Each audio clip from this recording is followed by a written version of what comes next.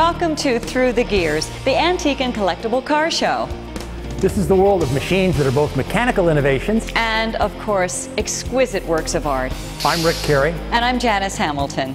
Coming up in this episode, we have an invitation to the most prestigious automobile show in the world, the Pebble Beach Concours d'Elegance.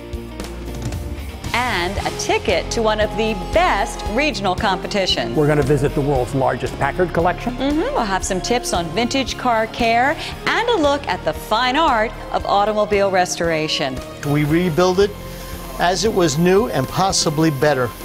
Which, by the way, we are in the middle of in this collection. We sure are. We're at Vantage Motor Works here in North Miami. And I don't know about you, Rick. I can't make a decision as to which is my favorite. Now, I know it's hard, but I got to tell you, if I were buying, I'd buy the Bentley convertible. Oh, yeah? But I bet For the weekends. For the weekends. But I bet you would buy the Rolls-Royce Corniche.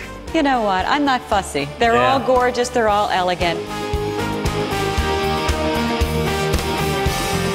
100 or more years ago, you could actually customize your automobile. And in some cases, they would come in and they'd design their own absolutely fabulous cars. Amazing flights of fancy works of art, and the coach builders would build them.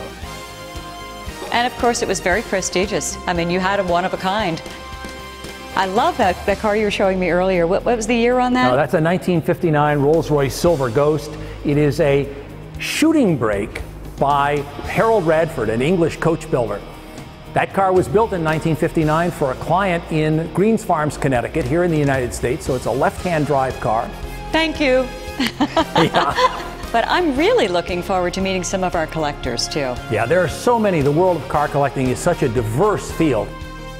There are many 1915 cars, but there are very few of this model. This is one of the most sought-after cars today.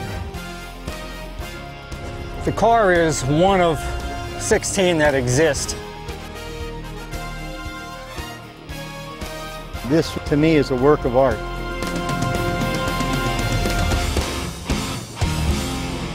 There are people who have literally hundreds of cars. There are people who race their cars. There are people who spend their entire year going to car shows.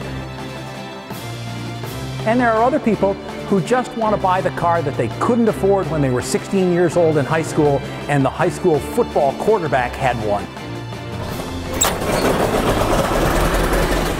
So whether you have a beginning collection, you'd like to add to that collection, learn how to restore, we're going to be meeting some of those collectors, hear their stories, how they got started, and visit some of those collections. Through the Gears is a journey through a century of automotive history, a reminder of our automotive heritage and a tribute to the vehicles that have excited the passions of generations of car lovers. So stay with us.